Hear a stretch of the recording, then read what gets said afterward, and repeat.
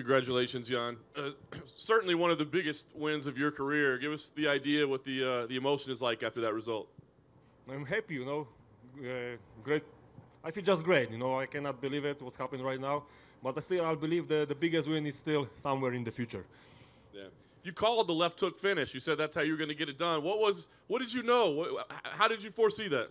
I see this, the left hook, when I prepare for this battle in my dreams, when I do my mentality training, so I just believe in that, then I can hit him, this left hook. I watch, how Bisping do this in his fight 10,000 times, so I just know it will come. You're never a big talker, but after it, I saw you pointed down to your foot, kind of in reference to the face-off, of course, at the media day. So give me an idea. I mean, was this an emotional thing for you? I mean, was this personal for you? Because when you do face-off, a few days before fight, he say, you've got small feet, yeah? I say, I don't know why he said that, and I say to him that he gonna feel it in the fight, my feet. And in the last of the first round, he feel it. Very nice. And you said afterwards, hey, there were rumors that he's gonna get a title shot. Now I want. You didn't exactly make a strong case. You just said, maybe I deserve a title shot. So make the case now. Tell us why you deserve the next title shot. I don't know. I think I deserve. I beat Luke Rockhold. He's a great fighter. I knock him out. So maybe I would like to, I'm 36 years old, so now is the best time for me. Yeah, and just one from me. After the fight, it showed you on TV saying something to Dana White through the cage. What were you saying? I just asked him, did he like my fight? And he said that he liked it, and I just say him that I'm proud that I can be part of the UFC. That's it. What about a turnaround? Obviously, a massive win for you tonight, but are you carrying any injuries from this? No, nothing. Like after the fight, some scratches, something, but nothing serious. Jan, straight ahead. The kick you landed right at the end of the first round really seemed to have Rockhold rattled. When you came out for the second, could you tell that kick had still affected him? I think so, yes. I see this in his eyes. He go down. He was a little bit dizzy. My coach says to me that he's hurt, but be careful. Put pressure on him. He is yours. So I just did it. And in that first round, did you see any tells with him that opened him up for that hook that you eventually landed in the second? Did you see indications of that opportunity in the first round? I look this left hand all the time, but it will come in second. That was my plan, to hit him the left hand. Jan, that was his over here. That was his first fight at light heavyweight. Did he feel strong? Did he feel any weaker, stronger than anybody he faced? I think so, yes, because I said this before fight that into a fight is different cardio, different conditioning, different timing, and I think so. He feel it, that it's much different. But the sparring is different, fight is different. Did he do anything that surprised you? Did he stun you at all? Feel any power from him? No. He did that what we think he gonna exactly do. Yeah. Jan over here on your right. Obviously, there's a lot of action in the light heavyweight division. There's Johnny Walker. There's Dominic Reyes. You have been at the top of the division for a while. What do you think is next for you? And I think I come back to the top of the division and someone from the top. Did you see the main event, and what were your thoughts on the fight? How did you score it? Yeah, John Jones win the fight, but it was a great fight. Thiago showed his best, and it was nice to watch the fight.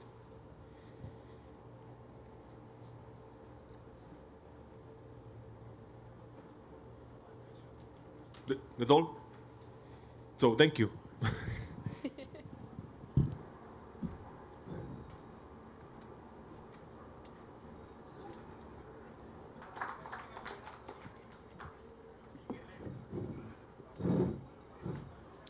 Fastest knockout in UFC history, and clearly a fight that was very personal to you. So along the way, you've had some great wins. Where does this one rank all time out of all your accomplishments? Wasn't personal, man. I just don't like the dude. I knew how to get inside his head, and that's it, man. There's nothing personal for me. It's just business. I'm here to get these checks, get paid, and make sure that I put enough money away for my kids to go to university, so that belts was next. And I'm glad I got to end that dude, man. You started with flying knees before. I mean, was there a decision that you thought you could knock him out with it, or is that just the way you wanted to start the fight? I mean, why was that the initial move? He's so predictable, man. He's a scrub. But a part of me just wanted to throw it out there so he knew, like, if you do shoot like an idiot, like you only know how to, your head's gonna get clipped, and that would put the brakes on him, and then I'd beat him up for 14 minutes and 30 seconds and execute him. Or, he took the bait. I put my hands behind my back. He probably thought we were gonna fucking patty kick it up or something. I don't know, but he walked right into it.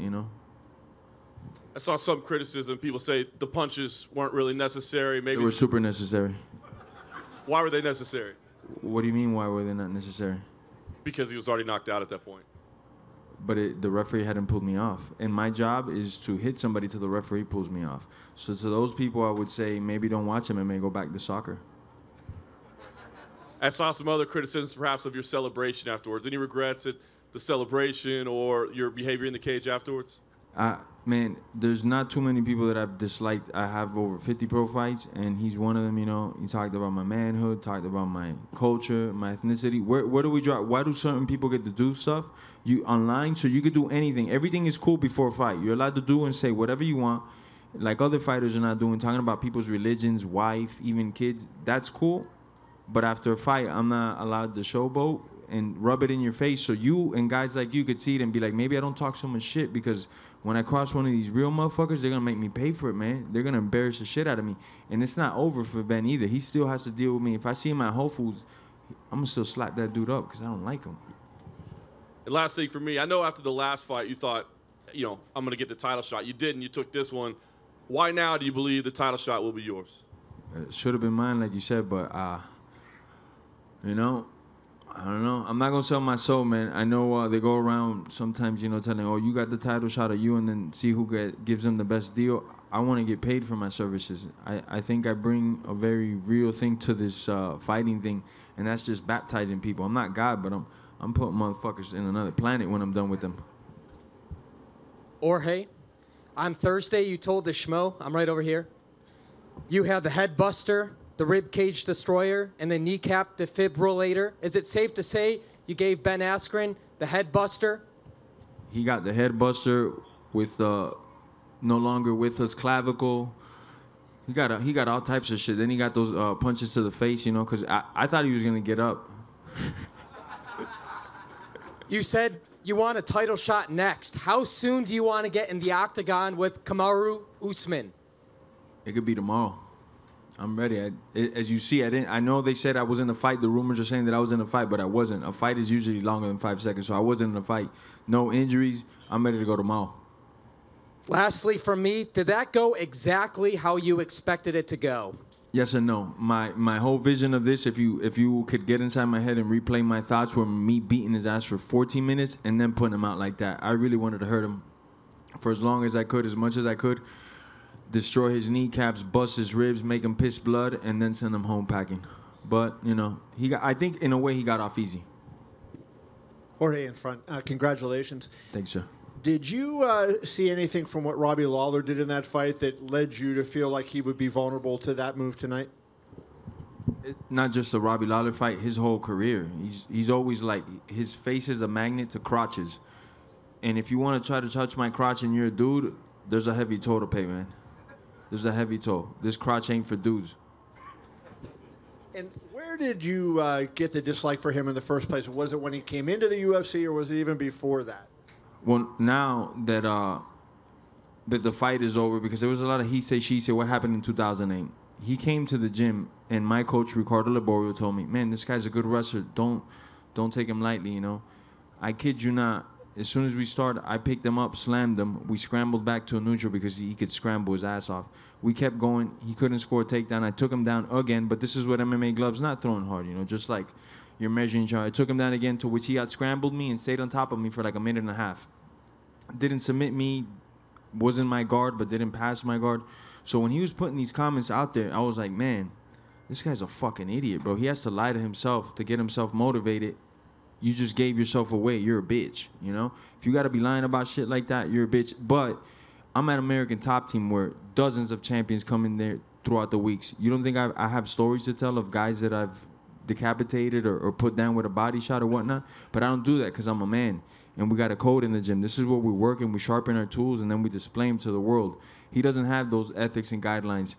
So just from that alone, I was already like, man, he's a weirdo. And then on top, after the wrestling practice, he came by and tried to do some corny-ass joke. And it was like me, maybe Jay-Z, Cavalcante at the time, somebody else. We just looked at him like, man, you could just introduce yourself. You don't got to be a fucking idiot, you know? And since that moment, I never liked him. And lastly, for me, you have over 50 fights, as you mentioned. Do you think that you're better suited to be a champion now than you would have been when you're young because you're more mature, you've had more experience in the fight game, and you know better what it takes than maybe you did 5, 8 years ago when you were maybe more physically talented but not as experienced? No, I'm probably more physically talented right now, man. Tell you the truth. Really? In what way? In many ways, man. Some of them I can't talk about them on air. But I'm fucking talented as fuck, man, physically and mentally. Jorge, straight ahead. Dustin Poirier tweeted after your knockout that at dinner last night, Mike Brown and you had talked to him about this being the game plan with the knee, and that Mike Brown had even shown him video of you guys practicing that. So now that the fight's happened, can you kind of tell the story of that and, you know, leading up to it, how long you guys had been contemplating this? Well, it was in the back of my pocket, like, pull it out whenever you want, George. Mike Brown is, like, very, especially with me, he kind of just lays out the game plan and do it what you want, you know. We didn't know if I was going to open up with it right away, but we knew I was going to have it in my back pocket for sure, you know. And I did want to hit him with it in the first round. I didn't know if right off the rip or a minute or two into it, because mainly whether I hit him or miss, it kind of pumps the brakes on wrestlers like, whoa, if I shoot in, I could get my face rearranged and look like an idiot on TV. So I definitely wanted to put that out in the first round. I didn't think I was going to do it right off rip, but he fell for the bait so hard. I could just see how eager he was just to come forward. And so I put my hands behind my back and let him think, come eat. He didn't know it was going to be a buffet, though. He thought it was going to be a three-piece. Now you're getting the whole fucking MGM Grand buffet to the face, man. And even if the knee had not landed perfectly, was the idea that that would probably mentally alter his game plan as far as the wrestling focus moving forward, that it would be easier to dictate the pace of the rest of the fight? Well, three outcomes I thought from the knee. The first one, the second one would have been I miss, and the third one would have been I miss, and he grabs my leg and he takes me down, and we scramble right away, and he finds out I can't hold this guy down. And I was cool with all three of those scenarios and outcomes. I don't think there's a fourth one unless somebody could think of one. But those were the outcomes in my head. So I was like, man, these knees are just free for me. I'm not fighting a guy that intends to punch me in the face whatsoever. He's not a mean guy. He doesn't want to punch me in the face. He wants to hug my leg and put his face in my crotch. There's nothing. I could throw all the knees I want. I have nothing to worry about. Jorge, aquí, a tu izquierda.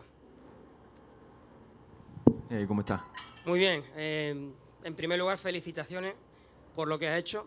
Hace un par de días te preguntaba que cómo estabas, me decías que muy bien. Y además me decías que estabas muy contento porque decías que le ibas a partir la cara a un payaso y que encima te iban a pagar por ello, así lo dijiste. Sí, señor. Además, Sí, estoy mismo encantado de le- hablar en español porque de momento no hubo nadie que te hiciera hablar en tu lengua madre. Y, Ya tú oye, sabes. Ya tú sabes, brother. ¿Te imaginabas esto en el mejor de tus sueños? No en el mejor de mis sueños. En el mejor de mis sueños, yo lo iba a castigar por 14 minutos y enseñarle a él que es un hombre de verdad. Y mi papá está ahí y él es testigo. Mi papá fue el que me dijo, no quiero que hagas eso, yo quiero que acabes con él rápido para que le enseñes al mundo que tú mejor eres que él. Pero yo en realidad lo quería castigar por 14 minutos. Mi papá es el testigo mío. Ese era mi mejor sueño, que yo lo castigara en 14 minutos y después lo ponía a dormir. ¿Qué es lo siguiente para ti? What is the next for you? El título. Título. El título y hamburguesas. Hamburguesa. Vale. Gracias. Jorge, over here. Yes, sir. Before the fight, did you sense any kind of fear in him? Because I noticed. Yeah. Talk about that. Man, I had that dude spooked out. It was funny to me that he kept saying he's under my skin because I didn't go to a press conference. He was bragging about that I didn't go to a press conference. Let me tell you guys a secret. I could care less to be here, man. If I could be right now In-N-Out Burger and some cheeseburgers and I wouldn't get fined for missing this thing, I'd be gone. No disrespect, because there's a lot of cool motherfuckers in here, bro. But I don't care, especially to fly across the country. I had a little bit of food poisoning, and I had staph. The first one that was in Atlanta, I don't know if y'all could see this, I had a good case of staph. And I just said, I'm not going to go nowhere like this, you know. So he was bragging about that. I was like, man, I'm going to catch this dude. I seen him one day in the hallways. We were taking pictures, and I just jumped up on him. And right away, I could see how nervous he was. He's a deer in lights, stiff meister, you know. Similar how he ended up tonight, stiff as a fucking board. It's the same way he was every time I seen him, man. So I got no respect for him, because if you could talk that shit like this, you got to be able to do it in the FaceTime. If not, shut the fuck up, man, because we don't even know if it's you the one typing, man. It's just fucking, he just throws shit on the wall and hopes that it sticks, you know. It's obvious that you guys don't really love each other, but is there a chance that maybe one day you guys could drop the beef, or do you think is this a permanent thing? Oh, no, it's not beef, because if it was beef, it'd be different. I'd be at the front of his house waiting for him right now. It's not beef. This is just, I don't like my coworker, we could say, but this is not beef, you know. This is just some idiot I don't like, you know. But my job, thank God, you guys got to be jealous of this for me. I get to punch the coworkers I don't like in the face. Thank you, man. You got it. Hey, George. Right over here to your left. What's up, man?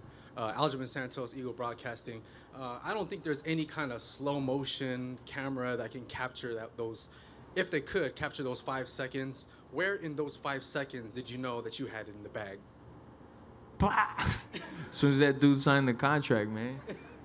As soon as he was acting like he wanted to come forward, and I put my hands behind my back and like signaled to him, and he was like, yeah, for sure, I'm putting my face in your crotch. I was like, all right, got you, bro. For sure, I got you, bro. You such a fucking fish, man. Appreciate it. Thank you. You got it. Jorge, right here. What did Dana say to you in the octagon after the finish? Be nice to him. That's what I remember. I don't know. I'm sure he said a couple other things, you know, but he was just like, be nice to Ben. Be nice to him now, you know. Because I was telling him, why'd you put me to fight with this guy? Because I believe in, a lot of the media also believed it. Not a lot, but some of the media, that this was a step back for me. I've been fighting fucking... I fought Yves Edwards over 10 years ago, but that guy's a fucking fighter. That guy's a stud, bro. You guys might not know who Yves Edwards is. If you don't, shame on you. Go do some research. I've been fighting badasses for a long time. To get put in with this guy was a setback in a way, you know. I'm glad, though. I'm going to steal that fucking hype and go fight for my title now, because they were saying this is the greatest grappler ever. I think Joe Rogan said it's like grappling two guys. All the media was behind this guy. He's what, fucking 38-0 or whatever the fucking bullshit record he has. You know, so he's obviously something in the grappling community.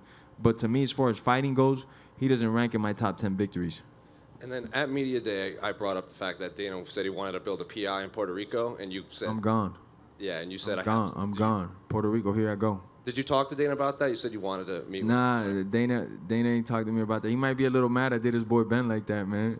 I know those two are real close. What happens if Colby wins next month? How do you determine who gets the title shot? How do you figure that out?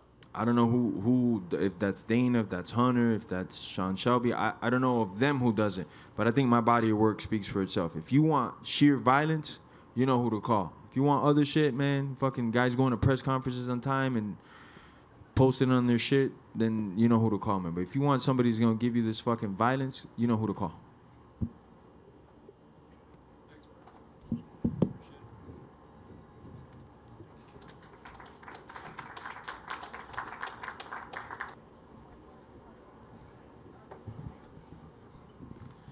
All right, guys. The attendance was 18,358. It was a sellout. $6.06 million gate. The performance of the night went to Masvidal, Nunes, Jan, and Yadong. They all won $50,000. Congratulations. Who's got the first question? Dana, quick on Ben Askren. Have you gotten any medical? Yeah. So I should have jumped into that too. He's good. All of his stuff came back negative, so he's okay. Cool. I'm sure he's not okay, but he's, not good enough. Yeah, exactly. No question. Listen, before we get to tonight's fights, there was one outside the cage. There was a lot of commotion before Gilbert Melendez's fight. Nate Diaz out there in the crowd. Do you know exactly what happened? We couldn't see exactly from where we were. They got into a fight, Khabib and Diaz. talking shit to each other back and forth, and everybody, you know, broke it up. We moved Diaz, and then Diaz left after the Melendez fight. Just verbal, or was there physical? Verbal, no, verbal. Okay, fair enough. I appreciate that. Everybody got it before it became anything other than verbal. Cool. Let's get your thoughts on the main event. I mean, maybe not the rousing finish you wanted, but another win for John Jones. I mean, what did you think about the fight itself? Yeah, listen, in a night where there's record-breaking knockouts, you know, knocking out people that have never been knocked out in MMA before, and things like that, you know, I think the fans have that, you know how it is. The fans want to see all the crazy shit, but when you have two guys with everything on the line, when one of the most coveted titles in the sport, the light heavyweight title has been one of the most important titles in the sport forever. These guys are fighting a hard fight, busting each other up. You know, it's not the most popular way to win, but he won the fight. It's a fight that you openly said you had wanted to see, and then you get this close result, you know, split decision. Is it a fight you want to see again? No, I had John Jones winning that thing easily. When I heard it was a split decision, I was like, what the? That's nuts. So, yeah, he won the fight. The thing you got to understand, too, is when you're somebody like John, who, you know, he's fought all, name the names in the light heavyweight division. He's fought them all. He's beat them all. He's had, we'll call it a hard life outside the octagon. And he comes back and continues to beat guys the way that he beat DC. You know, he beat Smith. You know, he just wins this fight against a very tough, durable, strong, powerful guy who came to win. It's a win, man. And these guys now that he's starting to face are younger than him, have been kinder to themselves outside the octagon than he has been. You know, this is now in this stage of his career is what's really going to define him as the greatest. I want to ask you about Amanda Nunes, another incredible performance by her tonight. You know, the storyline kind of coming in was this is the last big star that she needed to beat, right? So she wins that way. Where do you go with her? I mean, is there anybody that makes sense for her to fight at 135, 145? What's next for her? What does this remind you of? Anderson Silva, George St. Pierre, John Jones. You know, that's where she's at now. You know, she wants the Cyborg rematch, and you know, we're down to make the Cyborg rematch. So, you know, Cyborg always thinks that I'm being whatever to her, whatever. I'm not. I don't blame Cyborg for not wanting this fight. I don't blame her. I'm not trying to say anything about her. If she doesn't want it, that's fine. There's always somebody else. You know, she's got both belts and she's willing to defend them both, and she's healthy. You know, you hear these people. It's like you guys were asking me a million times leading into the Cejudo fight and other fights that we've done this with. You know, what if they have both belts? They can't defend them, and I'll go in and I'll say they got to give up one belt. We gave them the opportunity. We thought they could do it. This woman. So even when you look at Cejudo, and again, he'll be fucking calling me in 20 minutes, bitching at me about this one, but you know, it's like. Cejudo fought up a higher weight class, and I mean, I told you guys that night, what he did in that second round, what he came back from was unbelievable, and I'm like, I'm going to give it. But he got hurt in that fight. He's out now. He fought a big, strong kid, and now he's hurt. She's not hurt. You know what I mean? She's fighting all the best in the world, destroying them, and she's not hurt. I just saw her skipping down the hallway in the background when I was walking here. She's like in the best mood. You know, this woman is tough, man. She's unbelievable. Pound for pound, one of the greatest of all time. So, but there will be somebody next. If Cyborg doesn't want the fight, then there's somebody next.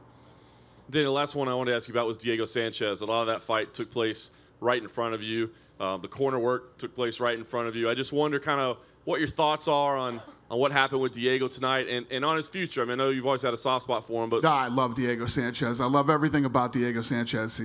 And, you know, that kid is, when you talk about somebody who was put on this earth to fight, it's what this kid was born to do. He loves it so much.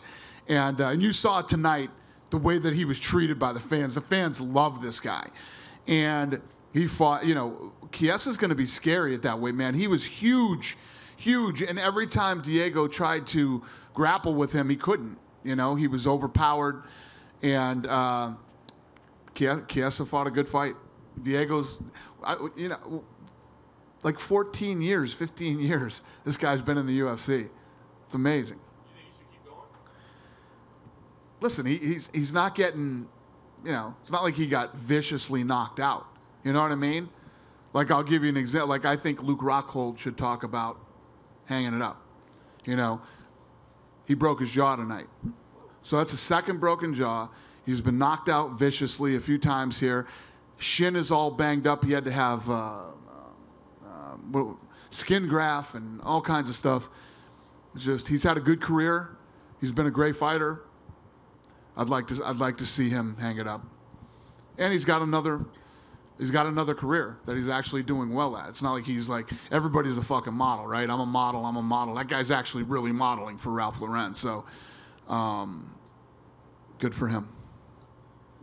Dana, getting back to Diego Sanchez, before the fight, he made it sound like he really needed to have a really good showing because he was at the end of his deal. You guys plan on keeping, I mean, you just said that you like having him around. You guys obviously plan on keeping him around, or?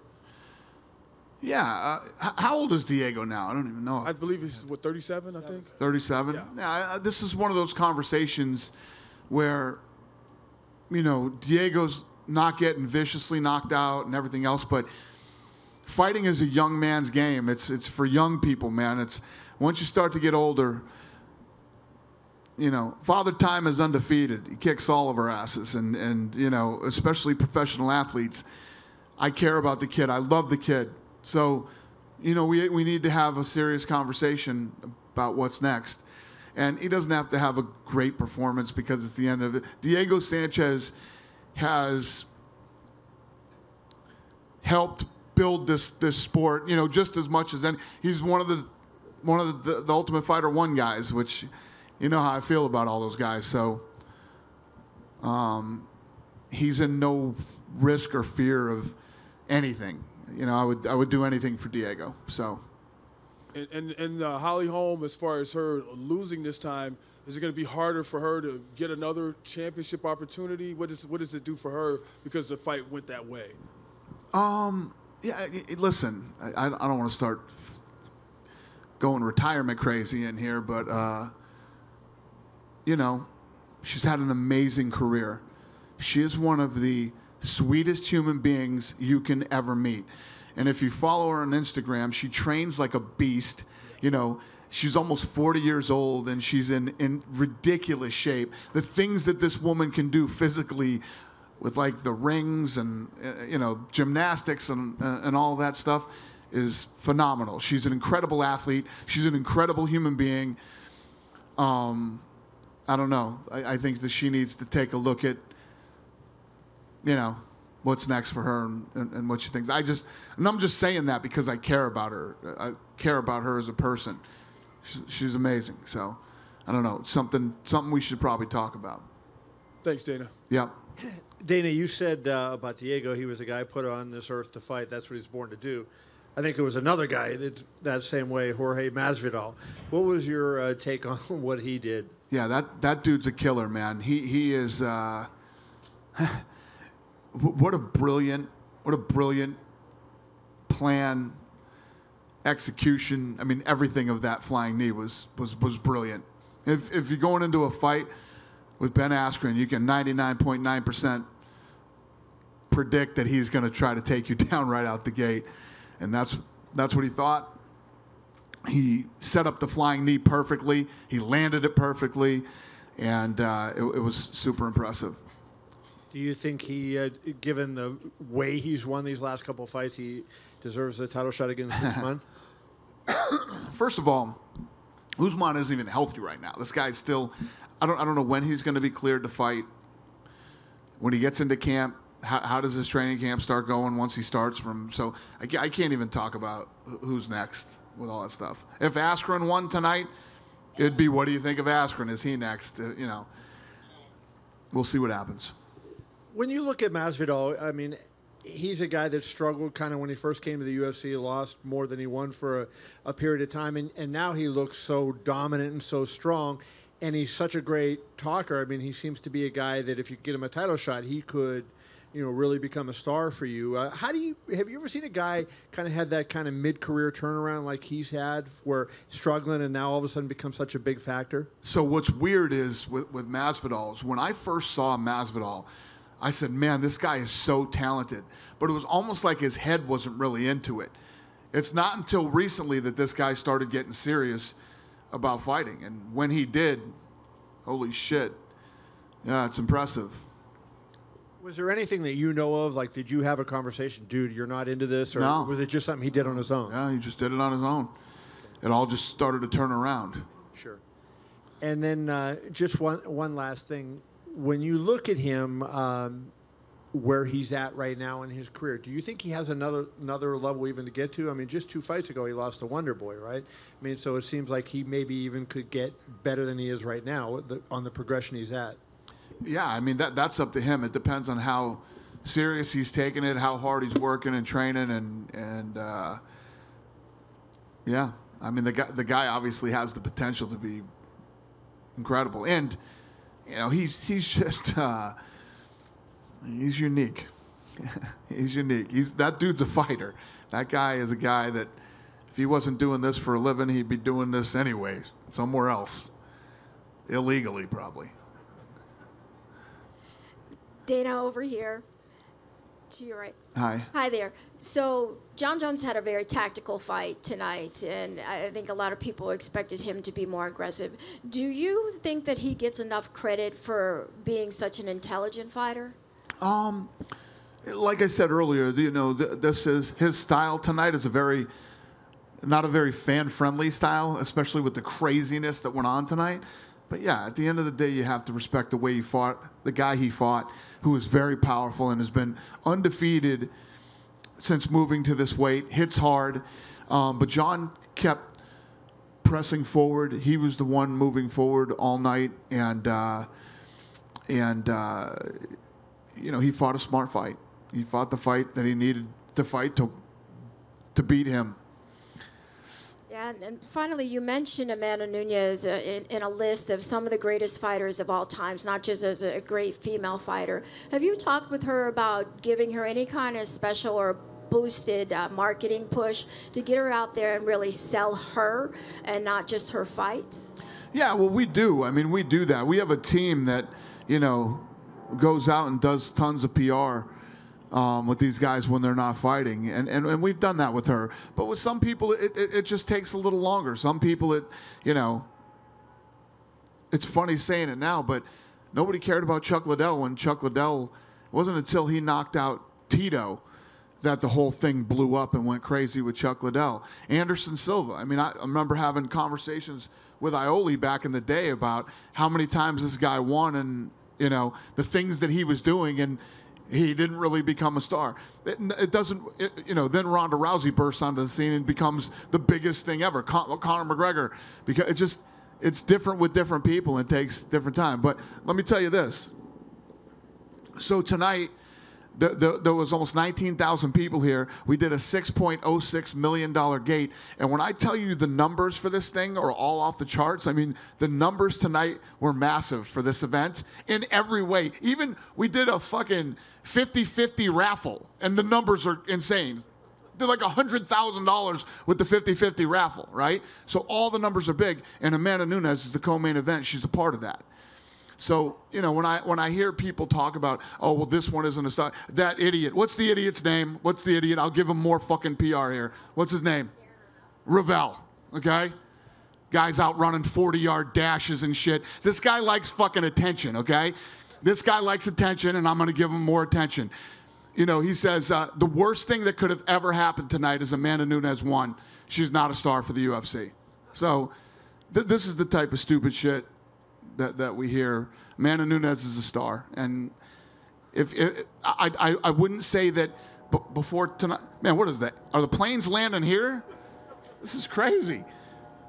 So I wouldn't say tonight that everybody believed that Amanda was the best and all this other stuff. But now you just get to a point where you can't deny anymore, even if you're a hater and you're denying. And so many people love Holly. They love Holly, you know, and you can't deny anymore. Amanda Nunes is the shit. Dana, last month you said you had the ground for the PIE in Mexico. Are there any chances that for the Mexico event in September you be breaking ground or having an event? Maybe. Or something like Yeah, maybe. I actually have a meeting this week. Those guys are going to walk me through everything that's going on with, you know, the land and what we're thinking and what's going to happen next. So you will be in Mexico this week? Mexico? Yeah? Yeah. Yeah. This is crazy. Yeah. Has this been going on all night? Or just when I sat down? Any more questions? Just one last. Sorry. Yeah, okay. You're going to Uruguay with Valentina defending the belt. Are any chances to come back to Mexico anytime soon? Because it's been 4 years now. It's going to be 5 years next year. Not having a championship fight in Mexico City. I don't know. When you go into these different markets, you know, again, I'll use Australia as a perfect example. Look how long we've been doing fights in Australia. We finally built up that market to a point where it absolutely makes sense to bring a title fight there. Especially there's an Australian who holds the belt and a champion from New Zealand. So we'll see how that market plays out, and we'll go from there. Dana, right over here. Hey. I understand you said that Usman isn't healthy, but Colby Covington sees himself as a champion and has that fight against Robbie Lawler coming up. Regardless how that fight plays out, is Jorge Masvidal next in line for the title shot, though? No, nobody is. There's nobody in line right now. When Usman is healthy,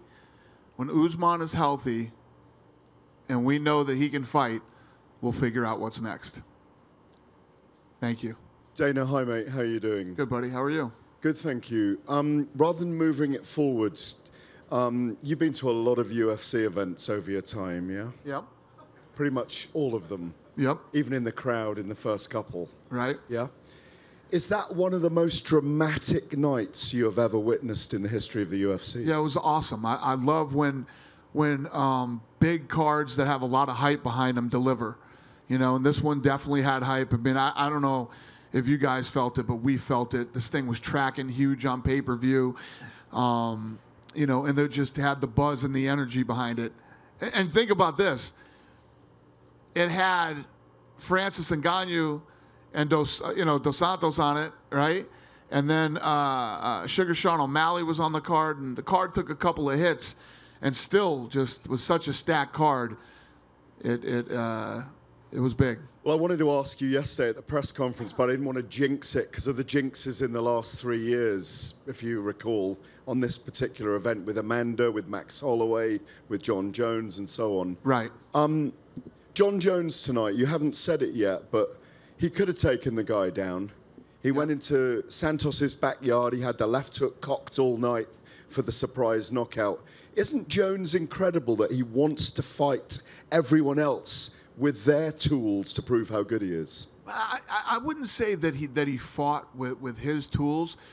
You know, obviously Santos cracks. You know, he hits hard and he's a powerful guy. But John Jones does too. I mean, John Jones has those nasty spinning elbows. He throws elbows on the inside like they're hands. He hits hard, kicks hard. I mean, he knocked Cormier out with a head kick. He's a very well-rounded guy, too.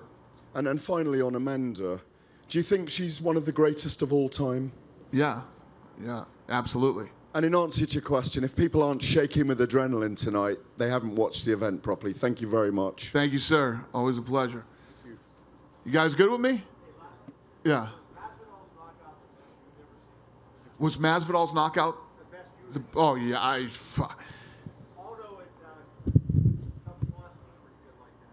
What's that? Who was it? Aldo? Oh, yeah. Listen, we could probably, if you looked back and saw some of the knockouts that have happened, there's some nasty ones, but that one, not only how it landed, how he went down, but how many times he tried to get up and couldn't get up, and yeah, that was vicious. And I bet if you talk to him, he remembers nothing about leaving the octagon, or God knows when he starts remembering again, you know, things that he remembers after. Probably wasn't until he was in the ambulance or something like that. Yeah, that was one of the most vicious knockouts I've ever seen. Cool? Thank you guys so much. Have a good weekend.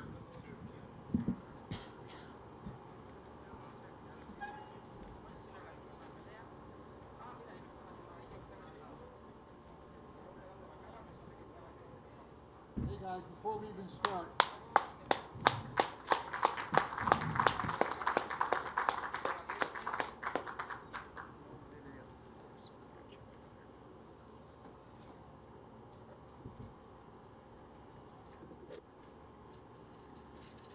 Tiago, I know you're disappointed right now at the result. It was very clear that you were injured throughout the fight. I guess, can you tell us kind of what your physical status is now and how that injury exactly was affecting you as the fight was unfolding? Thiago, a gente sabe que você deve estar pouquinho desapontado agora, mas queríamos saber como é que está, qual foi a lesão que você teve e o que aconteceu com você. No primeiro round ali, meu joelho saiu do lugar ali. Eu não sei muito bem explicar o que aconteceu, mas foi logo ali no primeiro round. Não foi nenhum golpe dele, não. Eu mesmo pisei, não sei explicar o que aconteceu. E aí foi isso que vocês puderam ver durante a luta. Me atrapalhou um pouco durante a luta, mas eu tentei fazer, eu fiz tudo o que eu pude nas condições que eu estava. Então, deixei tudo lá dentro e é isso. You know, everybody saw in the first round, it wasn't anything that John Jones did to me. I felt the knee go out, and, you know, it really bothered my fight. Everybody saw I did everything I could, fighting on a bum knee, and I fought the whole fight like that.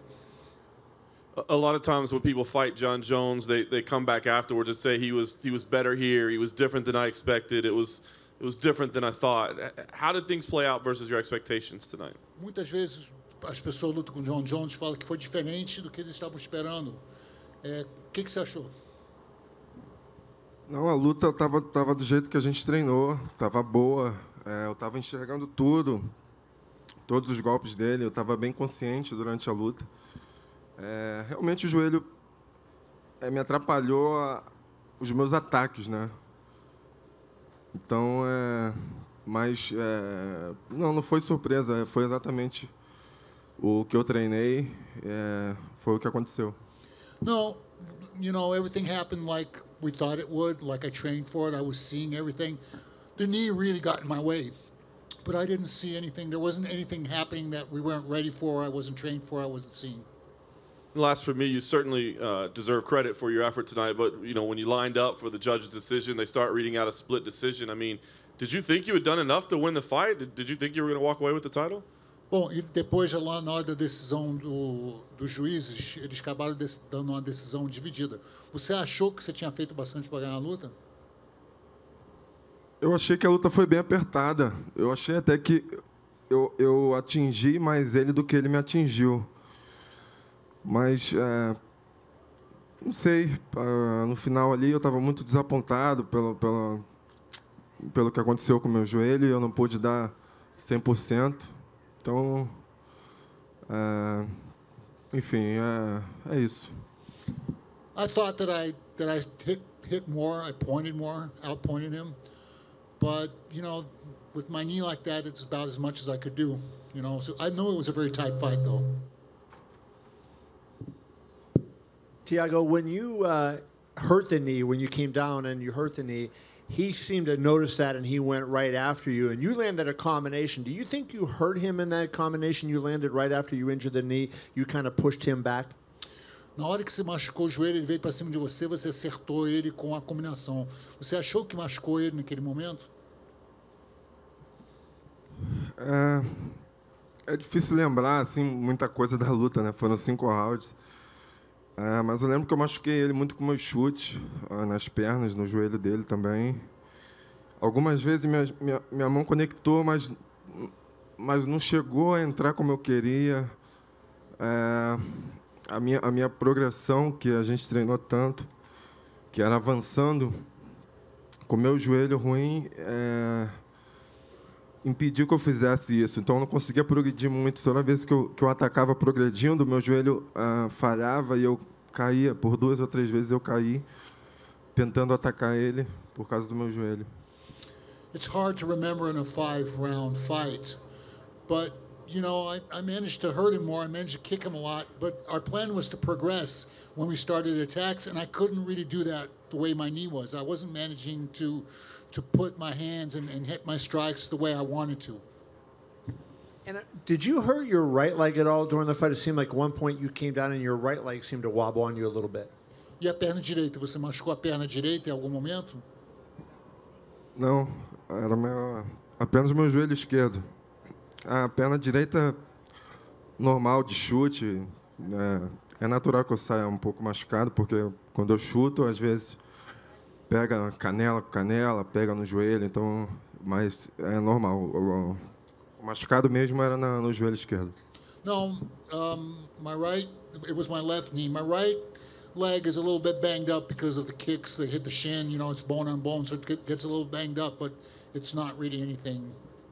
And last thing, were you surprised at all he didn't try to take you down given what was going on with your leg? Você ficou surpreso que ele não te botou para baixo, não tentou te botar para baixo com a sua lesão na perna?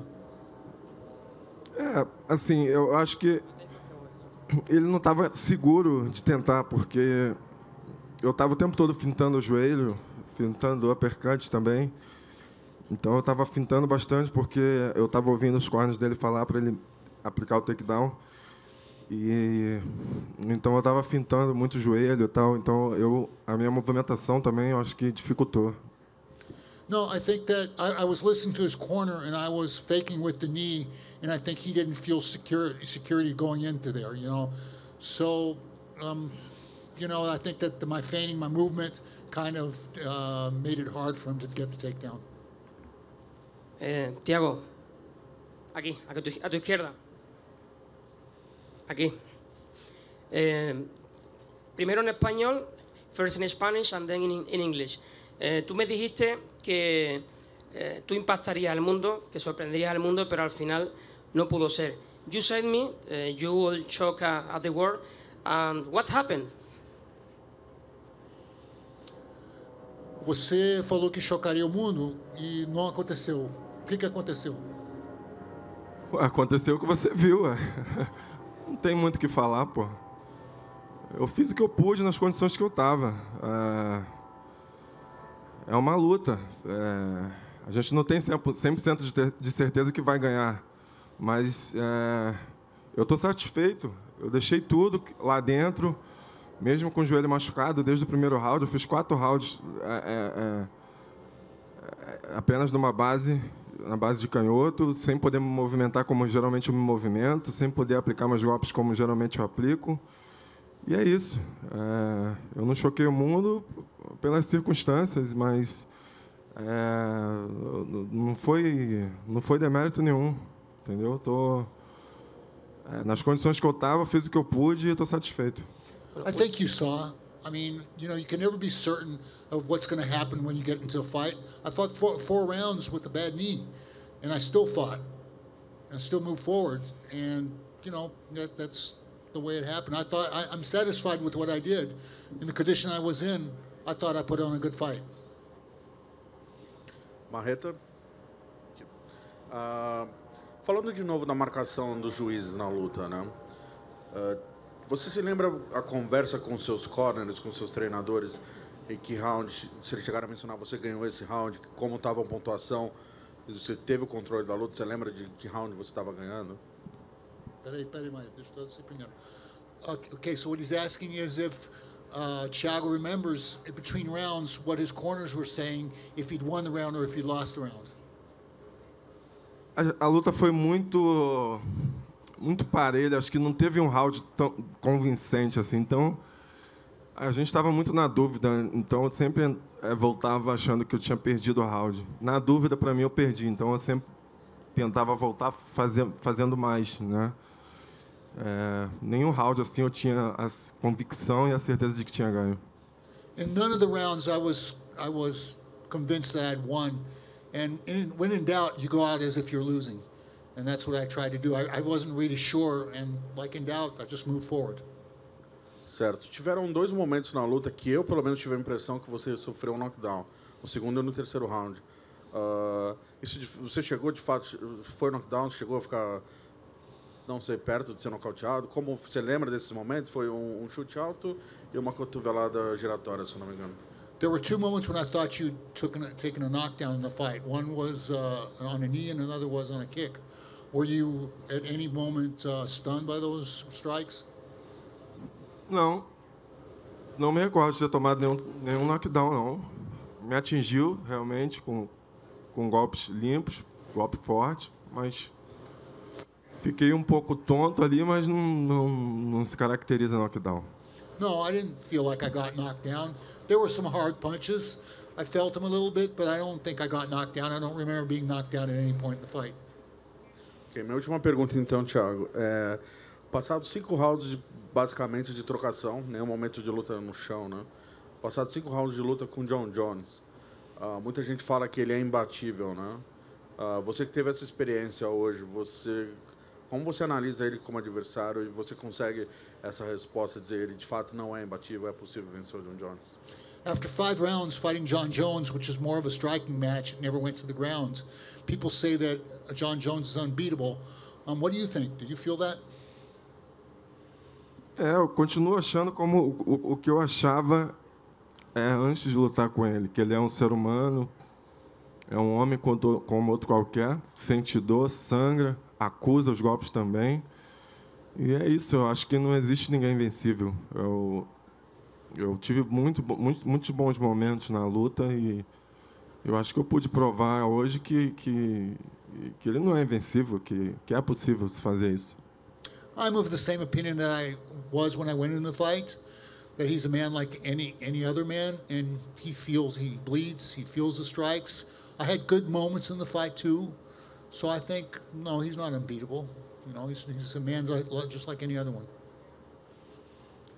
Thiago, first, very impressive performance. You went out there to fight somebody who is considered the best of all time. Can you describe what your day was like from the time you woke up today to before you walked out for such a challenge?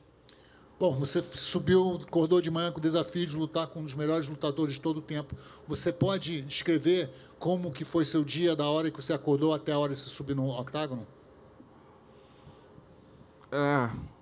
Diferente, né? É uma disputa de cinturão contra um cara com o nome do Jones. Realmente são áreas diferentes, né? Existe uma pressão, não tem como negar. Mas foi maravilhoso, foi bom viver tudo isso, essa experiência nova para mim. Feliz em ter chegado onde eu cheguei, em disputar o cinturão, em fazer 5 rounds, quando muita gente dizia que eu não passaria do segundo round. Até o próprio Jones falou isso, que se passasse do segundo round eu não aguentaria. Eu pude provar o contrário. Então eu estou muito feliz. You know, you get up in the morning, you know you're fighting for the belt against one of the best on earth. It's a pretty indescribable feeling. But at the end of the day, you know, people thought that I wouldn't go past the second round. John Jones thought that, and I did. So I'm pretty happy with myself. I think that given everything that happened, I'm happy to have come out here and fought for this title and put on the fight I've put on. Thiago, Aljamain, Santos Eagle Broadcasting. John Jones commended you on your level of Muay Thai, being a black belt. How would you say John Jones measured up to your standard of Muay Thai? O John Jones te elogiou pelo seu nível de Muay Thai, sendo faixa preta. O que você acha do Muay Thai dele? Pô, inquestionável. O Jones é um talento, é um cara muito inteligente, um cara incrível. Tentou controlar a luta o tempo todo. É um grande campeão, não tenho o que falar. É um cara que Eu assisti as lutas dele, eu tenho respeito por ele, sempre falei isso. É um grande lutador e não foi o resultado que eu esperava, mas como eu falei, estou feliz pela oportunidade, por ele ter aceitado me dar a oportunidade de lutar contra ele e espero encontrá-lo novamente. You know, John Jones is unquestionably a great fighter, a very intelligent fighter, always managed to, he's always intelligent in there, you know, and the result wasn't exactly the way I wanted to, but I'm still happy that I went out there and put on a fight and put on a 5-round fight against who is unquestionably one of the best fighters in the world.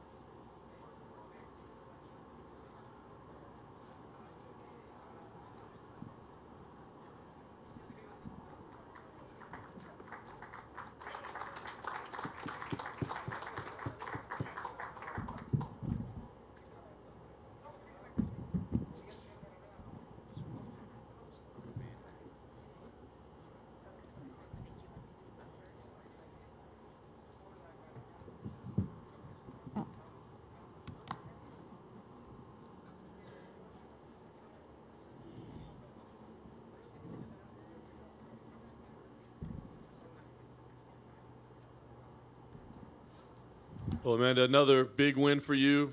You got the new belt that you wanted. You got, more history being made every time you fight. Tell me what this win tonight means to you. Means a lot.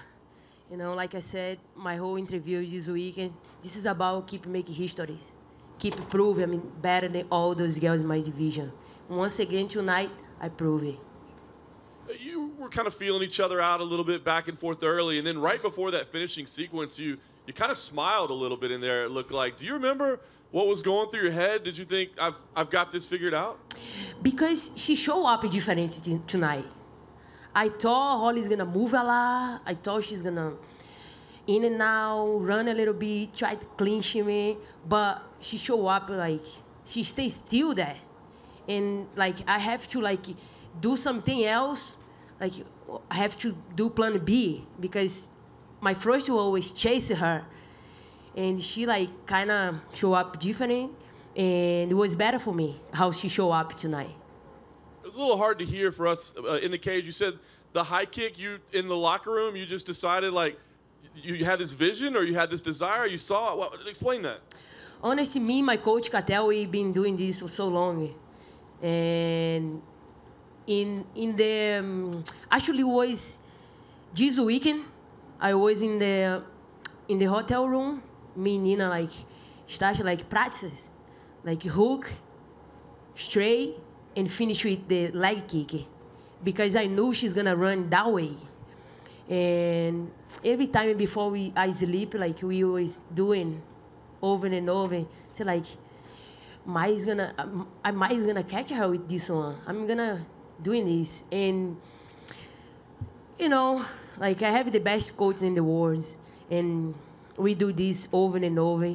Was something that I have the whole time. I don't have a chance to show yet, but tonight was a good night to show. I'm very happy about that. No doubt. I know you want to enjoy tonight, but it's interesting.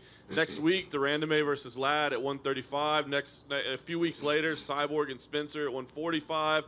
Are you looking at those two fights? Is that kind of your plan, is to check those out as #1 contender fights? What's the plan for you? Yeah, definitely I'm going to be watching. This is possible can be my next opponent, and we'll see what's gonna happen on all those girls.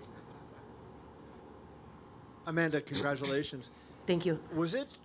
Did you get a little fired up when you saw Masvidal, what he did, and you're coming out after that? I did. He opened up for us. When I saw that, the energy was to the roof. I'm gonna go in there and do the same. And I did it. It was awesome. Those kicks that she was giving you to the knee, seemed like giving you a little bit of trouble for a while in the beginning. And then what was the adjustment you made to kind of get it? Actually, I think the biggest problem with Holly tonight, she can't find her timing with me. Not even those kicks was be able to stop me because she don't have the right timing to throw those kicks. And she was just throw that, without meaning. And yeah, that's it. Don't hurt me at all. Actually, if she keep doing that, I will do something else because I start catch all the times that I needed to really finish that fight. You also landed a right hand. Do you remember that right hand, the straight right hand you landed? And it seemed like maybe that changed how she approached you as well. Did that right hand, do you think, hurt her at all? I feel like my front kick was the big thing. When I landed that front kick, I saw she don't wanna that thing again. And I started working with my hand because I knew my next step would land again the same spot. And happened 2 or 3 more times, and she really was hurting her belly. And after I connect, my right hand is like she got really worried about it, and I saw everything after that. Amanda, tudo bem? Scolding. Wow. Amanda, você conversou com a mídia brasileira na terça-feira, né? Fez um hangout com a gente. E eu te perguntei sobre se o UFC tinha te oferecido uma luta com a Cris Cyborg. E você me disse, na coletiva de imprensa, eu vou vencer a luta e na coletiva eu te respondo. Eu não vou te responder isso agora. Sim, ele ofereceu, sim. Como foi essa negociação? Por que a luta não saiu do papel? Ele falou pra mim, tem a luta com a Cris, logo depois da luta com a Holly. Você aceita? Eu falei, aceito. E no dia seguinte, quando eu fui na social media, ela assinou com outra luta, eu não entendi nada. Então, eu não sei onde é que está o erro aí, não sei qual foi a negociação entre eles. Mas eles me ofereceram a luta, sim. E no dia seguinte, ela já estava com uma outra luta. Não entendi nada. Tá. Bom, minha outra pergunta, Amanda. Você venceu a Cyborg, a Misha, a Holly, a Germaine e a Honda, que são 5 ex-campeãs do UFC, todas elas no primeiro round. E você muito tem se falado sobre o seu legado, você clama que é a melhor lutadora de todos os tempos do UFC. Sou. O Dana hoje, inclusive, disse que você é uma dos, incluindo com os homens, nível de Anderson Silva, Saint-Pierre, enfim. De olho nisso, que tipo de próximo degrau você pode ter em rumo a sua... Posso assumir que a Valentina, sendo a única que você só venceu por pontos, possa ser o seu próximo degrau? Velho, ela teve duas chances pra ganhar pra mim. Nenhuma das duas ela provou nada, que era melhor que eu. Você assistiu a luta? As duas. Então, eu acho que já passou. Vamos ver o nosso próximo passo daqui pra frente. Eu acho que eu provei 2 vezes que eu sou melhor que ela. Tudo bem, aquela luta talvez eu queria ir por 5 rounds, por que não? É obrigado eu finalizar a luta? Todas? Não, eu posso, através daquela luta, trazer alguma coisa, acrescentar alguma coisa no meu game plan. E aquela luta com a Valentina, realmente eu queria isso. Eu queria ir 5 rounds com a menina dura e cheguei lá para provar, mais uma vez, que eu chego aos 5 rounds com uma pessoa duríssima e ganhei a luta, as 2 lutas. Foi assistidas várias vezes por mim e meus coaches e eu ganhei todas as 2 lutas, sem dúvida nenhuma. Então, se eu te perguntar qual seria o...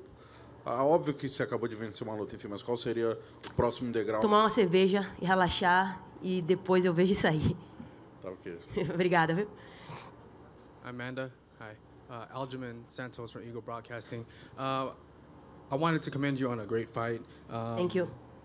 And you've got quite a list of people that you've gone through to be where you're at right now, and there's not a lot of people that can say that. What message would you like to send to women in the sport or women in general after your great performance tonight?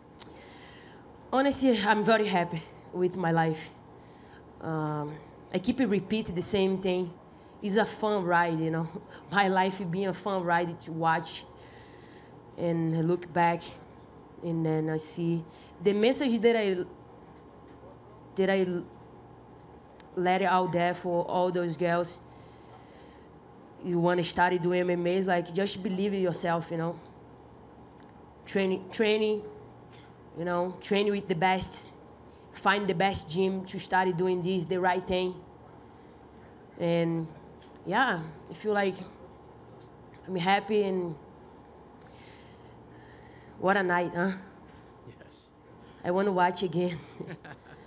It's like, it's unbelievable. I'm very happy, and that's it. Okay, I got one more question for you. You said that if you could relive this night, if you've gone through all the other fighters in the weight class, is there anybody that you previously fought that you would give another chance at the title? Honestly, tonight is my night. I don't even want to think about nobody right now. I just want to go through, enjoy every single moment tonight. And I really like, this is my moment. I think about me right now. I'm so happy. And my coach, my teammates, my family, everybody's so happy right now. I can't think about nobody else. Just me right now. And all those people really was there for me, believing with me, and went through all those things in my career, up and downs, and still like believing in me. And they always tell me, you're gonna be the greatest one day. I believe in you. And now I wanna share with those people, and I only think about them right now, honest. Amanda, the timing of your kick was perfect. What did she do to make you think, I got to do this right now? This is time. You know, I repeat a couple times, hook and straight. She always run that way. And then I hear my coach, like, Amanda, finish with the kick, the next one, all right? And I always like, prepare. I saw she was scared of my hand the whole time. And when I did it again, I followed the kick, and that was amazing feeling right there. I always wanna use my kicks more in the fights. Tonight was a perfect day with a perfect opponent to like show I really have a good kick as well. Were you surprised that it ended so fast? Did you expect a longer fight? No, actually, I was surprised how Holly showed up. I thought she's gonna move a lot in this fight, like she always does. But tonight, I feel like she really was kind of stopped in front of me, and I have to plan something else. Like, wow, I don't expect that. I thought she's gonna like run in and out like she always does, and I have to go to a plan B, and I got the finish. I know you say you don't want to think about anybody else, but was that so easy that you would never probably fight her again, or would you consider that? Holly? Yes. No, I don't think it was easy. I think it was, I have a very good timing, you know? I got the right moment. I didn't even know, I didn't even think Holly expected that, you know? But we all know Holly's pretty tough opponent. But tonight was my night. Would you consider fighting her again? Let's the division like run, you know. Yeah. I wanna see all those girls really work hard to be in the top 10. I feel like now Holly's gonna go back to the line and fight more. You know, she's a great fighter. I know she can do. But I look forward now. I look to see all the opponents. Those girls waited so much, you know. Yeah. So, like they have to have a chance as well. But when you look at the division, from the outside looking in, it doesn't look like there's anybody who can challenge you. And I know you probably would like a good challenge, but name them if do you know anybody who could challenge you? We will see.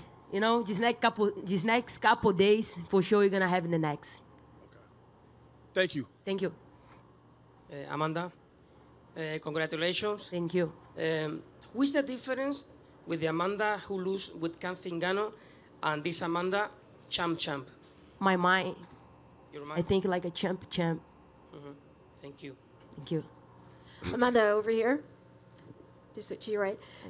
Dana White had high praise for you, not just as the best female fighter ever, but he called you one of the best ever to do it. And it hasn't always been like that in terms of him heaping praise on you. What's it been like for you to go through that evolution, to have to prove to him who you are? Feel great now, than if he was right away love me. I like that. I like this challenge, I like putting myself out there in a bad situation to see how my brain work it out, I love to see those things. And this is normal, I feel like if you have to prove, you have to prove. Keep working. And if you do something right, you're gonna get it there.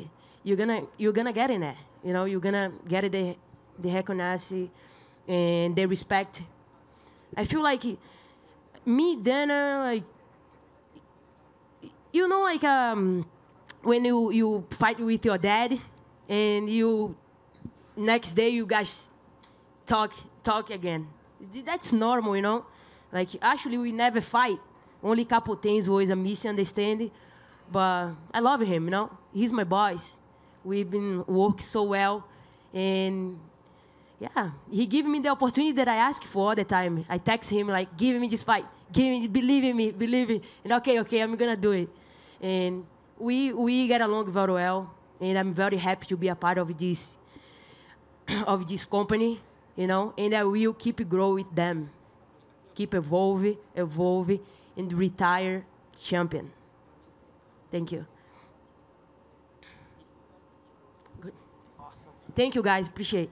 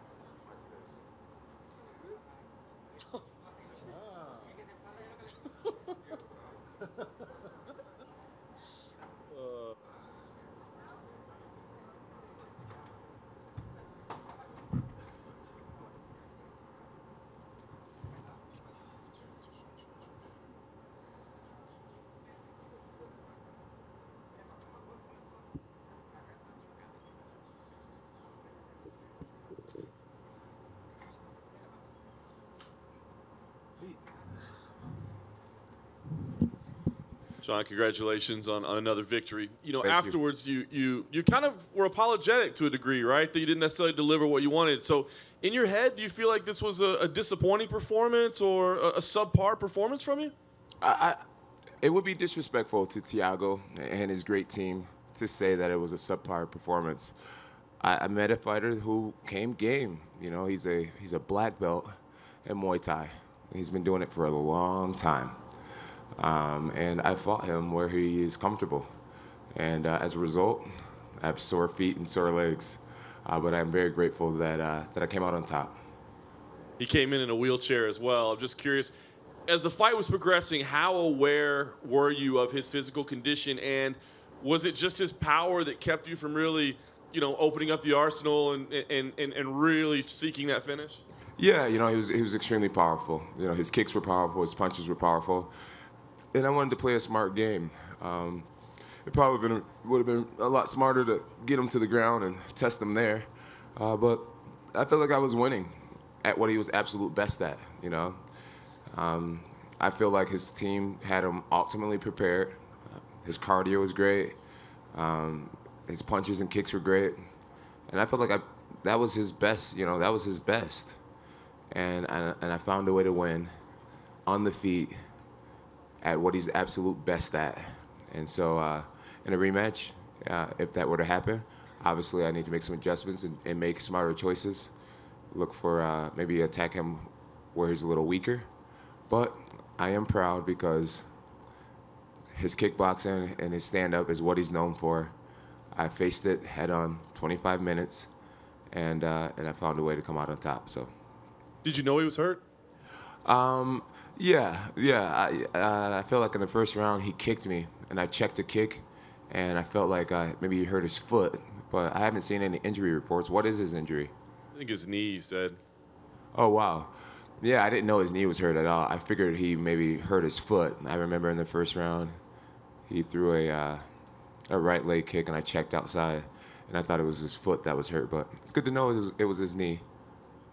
So you get to the decision, you line up, they start reading a split result, they read a score for him. What's going through your mind at that point? I was like, please, not like this, you know? I was confident that I won the fight. My coaches wouldn't lie to me. They said, John, we feel like you won every round. So I was just extremely grateful. Honestly, to have a fight like that is extremely humbling. It drives me to study more, work harder, and take the game even more seriously. It was a good warning for me tonight. And last thing for me, John, what is your physical condition? We haven't seen an injury report on you. You just said sore feet, but what's the status and what does it mean for your return, this busy stretch that you're on? Give us the idea of what's next. Right now, my feet are hurt. Both shins are swollen, but nothing's injured. Things just hurt, and that's what you get when you stand with a Muay Thai black belt. You're gonna do a lot of shin and feet colliding, and it's a small price to pay for this great victory. John, I know before coming out here, we had talked, and you were talking about how powerful he was. Did he exceed your expectations? Yeah, he did. Honestly, I would have to say he's the most powerful guy I've ever fought. I blocked almost all of his face punches. I think maybe 2 of them actually landed on me. And boy, he knocked my mouthpiece out. Even when I was blocking, it was making my defense rock side to side. Very powerful. I think Thiago represented his team, his country so well. I wish nothing but the best for Thiago. I think when he gets back to Brazil, people need to give him a parade or do something really special for him. He should be very, very proud of himself. He handled it. He handled defeat like a man. He came up, gave me a big old hug, and it's just like, man, sorry for some of the negative things I said about you before the fight. And that was something I wasn't expecting. And he was like, man, when you ever come down to Rio, I'm taking you out. I was like, I will definitely party with you, Thiago. He was cool, man. My type of guy. So what's going through your mind when you were in this fight and he started to exceed expectations? I'm sure you've been in situations before, but what's going through your mind when that happens? It's the hard that makes the sport great, and I decided, in the midst of a heated battle, to just continue to fly, and to earn every minute of victory by staying focused and staying sharp and playing the game. It was great, man. It was a real chess match. It was like a chess match with someone that has twice the power. Where I had the reach advantage, I think he had the clear power advantage, and we made each other great opponents. And people were booing, but man, if you know anything about kickboxing, I think we put on a pretty decent level. And have you seen Holly, or did you talk to her about what did you say to her? Because I know you guys have a good relationship. Yeah, she came up to me and she gave me a hug, and I just told her that, Holly, I said, little girls should have Barbie dolls of you. They should have posters of you on their wall because you're so courageous. You're so courageous. I mean, most people don't want to fight the Ronda Rouseys of the world. Most people are happy being a gatekeeper or like a C-level fighter. Holly, every time she steps up to the challenge against the meanest girl, the girl who's the killer, and she does it with grace and with a smile on her face. And, even the way it worked out tonight, I could see her wanting a rematch. She's just that type of person. She has big balls. She has big balls. And I'm so proud of her. I am so proud of her. Thanks, John. You're welcome, Tate. Hey, John, right in front here. You fought the fight you wanted to fight. And you know how judges are notoriously inconsistent. Had the scores gone the other way, would you be angry at yourself for the way you fought? No, I wouldn't have been angry at myself. I would have felt like I could have done more. I would have been motivated and inspired to get back in there and do more in a rematch. But it didn't go that way. You know, my coaches, Greg Jackson, Mike Winkeljohn, all the guys, they've been around for a long time, especially Wink in the kickboxing department. And he was pretty sure that I won the fight. His energy, he wasn't worried. And that's why when the judge was reading the final verdict, you know, I put my hands up way before they gave the announcement because I trusted my coach's opinion. They said, John, you clearly won the fight. I haven't seen it yet, so I got to get back out there and watch it and, you know, criticize myself and see how I can get better. I wonder, when he did hurt his left leg in that sequence you referenced before, you seemed to notice it and you kind of went after him, and he came after you with a combination. Did any of those land on you and bother you at all? I think the best punch he landed was earlier, maybe the first round, where he actually knocked my mouthpiece out. Outside of that, I will have to watch the fight very closely, but I felt like I blocked the majority of his punches. He showed a little bit of a weakness in my defense with some of the leg kicks, but as far as my instincts, when someone's throwing punches at me, I feel like, you know, they're not the most technical, you know, bobbing and weaving or what, but I do make people miss. I'm curious about your lack of combinations. I mean, was it because he was so powerful? Like, you didn't throw a ton of combinations, it didn't seem like. Kevin. What do you think you did? I felt like, no, I didn't throw a lot of combinations. You're right. I just felt like I played it smart. It was very humbling for me. I felt like I played it smart. At the end of the day, I think it means a lot to my team that they have a champion. And you're not going to always look incredibly impressive, you know, especially against a warrior, mighty warrior like Thiago. So just the win, I'm super satisfied with, really. Yeah, I'm really excited about that win. And last thing for me, you know, I know you got to get healthy before you start thinking about what's next, but obviously there's a big fight next month. Would you fight the winner if they showed you the money? Absolutely. Me and Daniel, we're both speaking the same thing. It's going to be a super fight, and the only reason why it hasn't happened is because of, I think, UFC scheduling. When the UFC is ready for the fight, they know they have two guys who are willing and able, and they'll approach us, and they'll just say, hey, you know, this is what you guys are going to get paid, and I'm sure me and Daniel will be happy. And if Stipe were to win, would you be willing to fight him as well? Yeah, absolutely. I'd be willing to fight Stipe as well. I would rather fight Daniel because I feel like I have his recipe. But I fight Stipe too. But really, man, to be honest with you, Kevin, my passion is at the light heavyweight division. There's so many guys. There's so many guys that are coming up right now, and so much work to be done still. You know, a lot of people always say, John, you've cleared the division. And I don't look at it that way. I mean, Johnny Walker, are you impressed with him? I'm impressed by all the fighters. There's so many guys, man. I think with Johnny, you know, if I got to see him face a guy who was ranked top 5 in the world and he was able to do what he's been doing, I'd be a lot more impressed. But, you know, I feel like if you gave me the level of competition he was fighting, you'd see some pretty impressive things, you know. So it's just hard to see how great this guy really is when he's facing the level of competition he's facing. Congrats, thank you. Thank you, Kevin Aioli. You're welcome, John Jones. My man. Hey, We've come a long way, Kevin. We've had our ups and downs.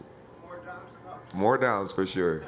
You keep on creeping your way back into my life somehow. I don't know how you're doing it. Hey, John. Hey. John. Hey. You talk a lot about Thiago's power. Yes. Did you get surprised about his power or anything in his game? No, I expected it. And I think that's why the fight was so boring. You know, I didn't want to get caught with a big shot, and I played it smart. You know, people would have loved it if I would have been reaching out with jabs and crosses and getting into those exchanges. But not only does he hit hard, but he hits fast. And so I'll go back to the drawing board, and I'll get better for sure. You know, especially I'm excited for our rematch when it happens. I want to see Thiago work his way back up the ladder, and I think he beats most light heavyweights. So I know he'll be back. I don't know if it'll be in a year and a half, but when he does come back, you'll see a different strategy out of me for sure. What did you talk after the fight in the octagon?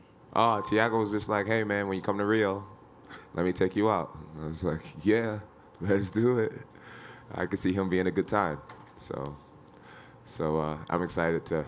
I love Brazil, man. I really do. People try to create this dialogue of oh, you've beaten so many Brazilians, you know, and I tell people all the time I've beat way more Americans than I've beat Brazilians.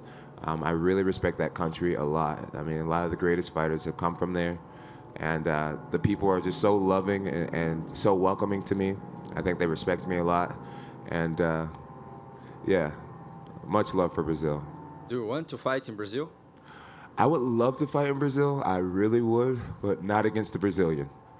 I think they say something like, "Who? I'm a hey, yeah, I can't say it. That means you will die, and I don't want to die." So yeah, I'll fight anyone else but a Brazilian in Brazil. Make it happen, guys. We just had Amanda here, and she considers herself as the best female fighter of all time. What do you think about that? And do you consider yourself as the greatest fighter of all time? I do, in fact, think Amanda is the GOAT. But at the same time, Holly Holm was so close to being the GOAT. I mean, if Holly would have won this fight tonight, I think she would have been unquestionably the greatest female fighter of all time. I mean, let's not forget she is a multiple-time world champion in boxing, and she's the only boxer to ever come to the UFC and win a world title. And if she would have been able to derail Amanda Nunes, no one could argue this girl being the greatest fighter of all time. That's why I think she should keep her head high, because, I mean, this is a game of inches, and she was inches away from being the best ever. So, still the same person. Things just didn't go her way tonight. She needs to get back to the drawing board and do her thing. And as far as myself, I do look at myself as being one of the most dominant fighters in MMA history. Especially considering the competition I've faced. But as far as greatness, you know, there's a lot of things about me that's not great. And so greatness will always be an opinion. And I'm done trying to win over people's opinions. I don't really care what people think about me. But being dominant, that's something. I could be a real douchebag and be the most dominant. And that's something I'm striving for. But what is your opinion? Excuse me? I could be a real douchebag. So the internet's going to be like, he already is a douchebag. I'm like, okay. But what is your opinion? Who you are the greatest fighter of your time, in your opinion? I think I'm one of the most dominant, but I don't want to sit up here and toot my own horn. There's been a lot of guys that do a lot of great things. Thank you, John. Thank you, sir. Hey, John. Hello. Over here, dude. Hey, what up, dude? Full reptile. All right. Good to see you. Congratulations tonight. Thank you, mate. Mate. So, obviously you were throwing a few super special moves out there. Were you inspired tonight by Jorge Masvidal's flying knee when you threw yours? No, I've been working on flying knees. I've been working on that a lot. Maybe somewhere subconsciously, him throwing one is why I went for one, but that's something we practice a lot. I thought the moment would be there, which it was. I'm not sure if it actually landed on him or not. I got to go back and watch it. But, you know, with a little bit more belief, I probably would have caught him with it. But, yeah. Thanks a lot, man. That's it. That's it. Easy day. John, one question right Yes, here. sir. I spoke with you in LA at the media day, and I spoke with your coach, Greg Jackson, at media day here, and you both used the phrase, the unexpected becomes expected when preparing for Thiago Santos. After spending 25 minutes with him, did that statement become true in your mind? Yeah, absolutely. You know, we expected some capoeira techniques, which is very unexpected for most people. But for us, because we've seen them so many times throughout training camp, I mean, he didn't come close to landing any type of spin attack. They looked, I felt like we saw it coming from a mile away. And I think that's one of his greatest gifts is that unpredictability. So yeah. He's not as unpredictable as people think. You just got to study a little bit more. And yeah. All right, John, congratulations on the win. Thank you, sir. First I wanted to ask you, Amanda Nunes at the LA Media Day was very open about how you two sharing a card has always been something she's looked forward to, and talked about how good of a relationship you two have. And obviously with your friendship with Holly Holm, did this provide any awkward moments for you, being so close to both? Well, I do have great respect for Amanda Nunes. I am a fan of greatness. I'm not a big fan of teams, but I love great individuals. I love Tom Brady, LeBron James. I love people. Jordan. I love people. Anderson Silva. A lot of people like to see great people fall. I don't.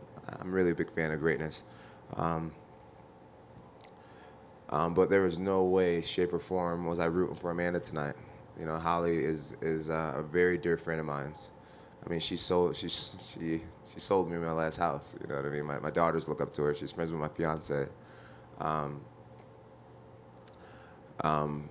It was weird, yeah, because Amanda, she told me, she said, you remember when we were in New York and you had your belt in the air and I reached over and I touched your belt, and I was just like, yeah, I remember. She was just like, I felt like you put like a lot of good energy on me and into me, and I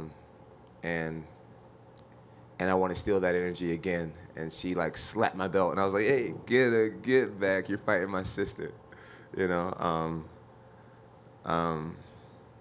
it was just weird, man. It was just weird. I really wanted Holly to do it. I do respect Amanda a lot, and I'm honored to fight in the same era as her. But tonight it wasn't bittersweet. It was just bitter for me to watch my sister go down. All right, and last one from me. Just out of morbid curiosity, what was going through your mind when you did that jumping side kick? Looked like you were aiming for Thiago Santos's knee. Oh man. Well, my coach teaches us to be malicious. This is combat. And at the end of the day, Thiago was trying to break my jaw tonight. He was trying to give me brain damage tonight. He was trying to take some years off my brain. And so this is a very malicious game. And if a guy can give you a stutter for the rest of your life or memory loss, I think an even trade-off is to give him a limp for the rest of his life. That's just the game we play. Thank you. Mm-hmm. Hey, John, you've won in so many creative ways throughout your career, and you come from a football family, and I wondered if the influence of them, maybe you could say that in football they say defense wins championships. Do you think you would sum up tonight in that way? Yeah. I think what worked against me is I've been working with a coach, Frank, and he sacrificed his body over the course of this camp. Shout out to you, Frank Lester. And he comes and he spars with me every practice, and I feel like he's helped me with my defense tremendously. And my gift back to him is not to counter him with strikes or punch him in the face, because he's such a good partner. Just blocking his shots makes me happy enough. And tonight, I found myself out there playing this game that I've been doing all camp, which is just making sure I'm not getting hit, and instead of countering back right away or going to the offense. So it was a lesson learned for me. I need to not only be sure to be just out of reach of punches and strikes, but I need to be retaliating. I got to get back to punching my teammates in the face. So yeah, defense did win a championship tonight, and some good offense too, though. I appreciate it. Thank you, and congratulations again. Man, you got a great voice for radio. I'll have to get into it someday. Yeah, listen to you. I appreciate it. Kind of like a Howard Stern sound. You think? I don't know. Well, I can't put my finger on it. All right. Well, you can come on the show, and then you can we'll do a little expose on that. Fair enough. We'll do a little Howard Cosell. Hello, everyone. Howard Cosell. There you go. See? John Bones Jones. Hey, you know you got the gift. Use that thing. Definitely not a face for TV. Sorry. Sitcom. Hey, John. Aljamain Santos, Eagle Broadcasting. Congratulations on the win. You mentioned that you knew of Thiago's skill being a black belt in Muay Thai. Was it your original game plan to stick to standing up, or were you tempted to take him down at any point in the game? You know, honestly, man, I think my pride was a little intact. I felt like if I were to be the one to shoot, that would mean he was winning in the kickboxing department. I think I could be honest enough to say that. I think my pride was intact. It was a very challenging match on the feet. And I didn't want to give him the satisfaction of having to take him down. And so I stood there and I stayed ultra focused for 25 minutes straight to avoid those powerful shots and land my own. And I won at where he's strong. I'm not too worried about a rematch because I know there's a whole different can of worms I could have opened, and they were never opened. I don't think I even attempted to shoot on him. And I'm curious what will happen when I do shoot on him the next time. Is that going to be something like your MO for future fights, maybe, that whatever strength your opponent has, is that what you're going to study and focus on doing? Yeah, I feel like a challenge for you. Yeah, for sure. I feel like I've been doing that for a long time, just trying to fight the guys that wear their best. I'm here for it to be hard. You know, I want good challenges. And every time I go through crazy battles, I learn a lot about myself. I learn where I'm weak. I learn where I need to improve. Tonight, I'm going to watch this fight probably 8 times, and I want to figure out how other light heavyweights are looking at me right now, and I'm going to be my own biggest critic, and I'm going to try to be better. Appreciate it, man. Thank you. Thank you, guys. Man, I know some people brought tickets to my after party. I think I may go do that. Maybe we can do 2 more questions. Anybody have any good ones? John, quickly, you over here. You talked about sticking to your game plan. You heard the crowd booing. Was there any point you were tempted to deviate from that game plan and say, okay, I'm going to get more aggressive because I hear what the fans are saying? No. It doesn't feel good to be booed, but not many people know what it feels like to be in there. Not many people knows what it feels like to be in there, and I can't allow them to make decisions for me. It'd be disrespectful to my coaches, be disrespectful to my gift, to myself. No way. I feel like that's a very rookie move to start switching up your strategy because someone's booing you. Jones, December, March, and now July. How do you feel fighting so often? And do you still want to fight one more this year? Yes, sir. My goal is to fight in December. And I'm just going to go to the drawing board. Shout out to Chandler Jones, one of the greatest defensive ends in the NFL right now. I love him so much. Oh, it's okay to clap for him. He's a nice guy. He won't bite you. Ugly joker, that's for sure. Twins? No. I'm definitely cuter. I love him so much. Sorry, what were you saying? You were saying that you still want to fight in December this Yes. year. So how do you feel fighting so often since the last years you couldn't? It feels good. It feels good. I need to talk to my coaches about just making sure that I stay fired up. Tonight I was just so relaxed. I was talking and laughing and dancing, and I wasn't scared to come out here and work. And that could be a bad thing. You know, you gotta be terrified a little bit to be sharp. And I just felt so comfortable. You know, that was working against me tonight. I had no sense of urgency to overdo anything. I was just out there cruising and winning the rounds, and that's not cool. People want to see me go out there and finish people and go hard. And so I think my comfort and familiarity with the octagon kind of worked against me tonight. And so I am willing to fight in December. I want to fight in December, but I got to make sure the fire is like well lit, if that makes sense. Yeah, my last question, Jones. So after December and March, now we didn't hear anything about that picogram or whatever it is. So is it a done deal forever? I hope so. Hey guys, God bless you. Get home safe. You're in Vegas, have a little fun. And man, I love you guys. Love the fans that are listening. I love you guys so much. Thank you for the support. It means everything. You are my motivation. And God is good. Jesus is number one.